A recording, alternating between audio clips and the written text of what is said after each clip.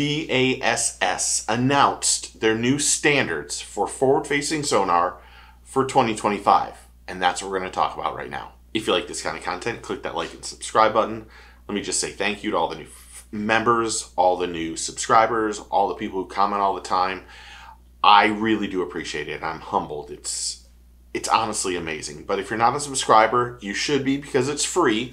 So click that button and become part of the team. This morning, Bassmaster announced their standards, their new standards for 2025 about forward-facing sonar. There's 3 things they're going to do. To start off, only one transducer is going to be regulated on the bow of the boat.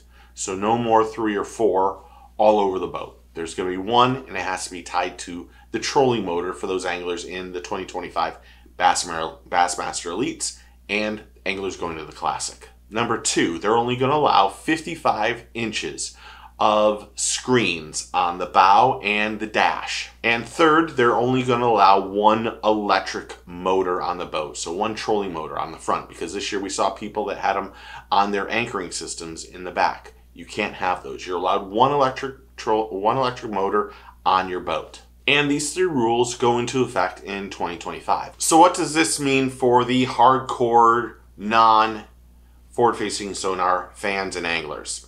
Really, this isn't a giant step.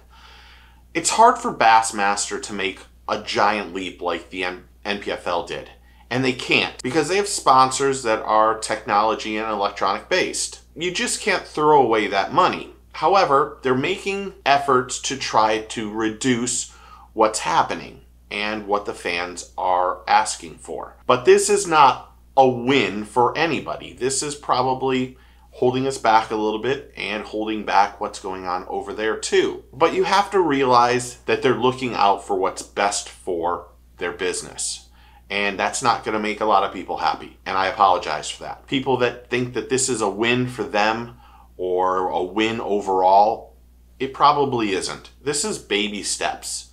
These are things that need to happen slowly for Bass. Bass isn't going to make or jump to a giant conclusion because of what the fans want or what they see. They're going to make smart, logical decisions before making a drastic move or a drastic change. And again, this isn't going to make everyone happy, but this is baby steps. And if you are not a person that likes forward-facing sonar, I apologize. But I don't know what you think Bass should have done, to be real. This is exactly what we all kind of knew was going to happen.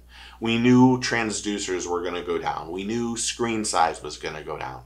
And the anglers that are really proficient at forward-facing sonar are not losing anything. And the anglers who are not using forward-facing sonar are still screwed. This is a tool when it comes down to it. And if you're not proficient at it and not using the tool, then it's on you. You can't expect to put a nail in a piece of wood with a pencil. You need a hammer. And if the hammer is your tool, you better be using it. And that isn't going to make anyone happy, and I apologize.